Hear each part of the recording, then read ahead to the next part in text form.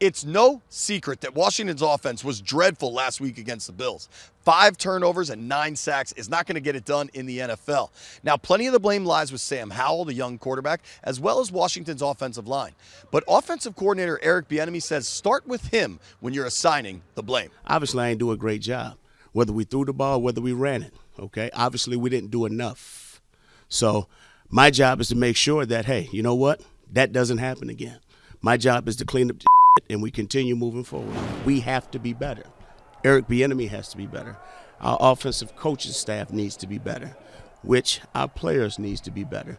So our job is to make sure that collectively that we're all being accountable and that we stay the course.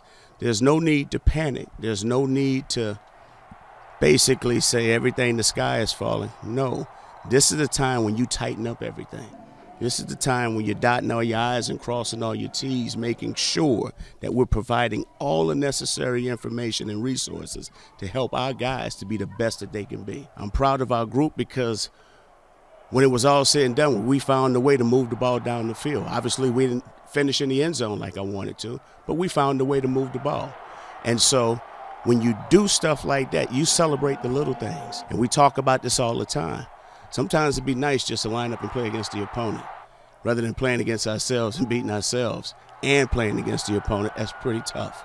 So I would like to see us to go out and compete this week against the Philadelphia Eagles, which I'm pretty sure our guys will be fired up. I asked Eric Bieniemy about the 19 sacks Sam Howell has taken through 3 games.